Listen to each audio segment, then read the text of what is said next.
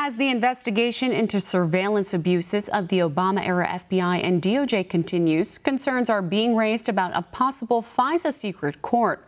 One America's John Hines has more from Washington. The 1978 Foreign Intelligence Surveillance Act created a secret federal court to hear applications from FBI and intelligence agencies when they want to engage in electronic surveillance.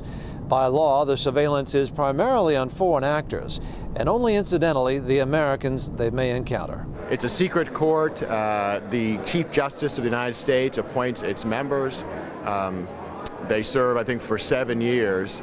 And there is supposed to be a process there to ensure that the government is not abusing its authority under the law because, they're engaging in something very serious, secret surveillance of individuals, particularly Americans. And it is that surveillance of Americans, says Hans von Spakovsky, a senior legal fellow at the Heritage Foundation, that has created so much controversy over the secret warrant process. Well, let's talk about the FISA warrant that everyone's looking at in the news, which is the warrants that were issued to begin the electronic surveillance of members of the Trump transition team.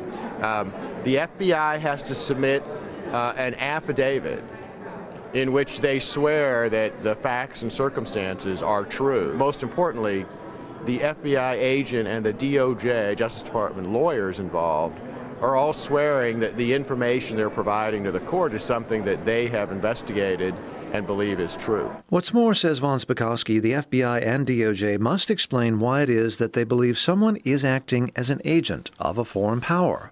And if this basis for a warrant is misleading or unfounded, the surveillance evidence obtained cannot be used, he says. If it turns out that the FBI either lied to the court or misled the court, then it may mean that whatever they found through that electronic surveillance may not be able to be used. It could be thrown out by a judge. The judge could sanction the FBI himself in his courtroom.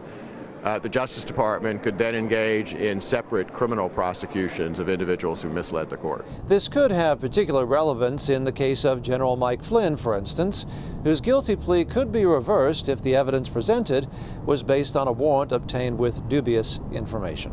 John Hines, One America News, Washington. We can use your help. Call your cable provider and kindly demand that One America News is added to your lineup. Call today.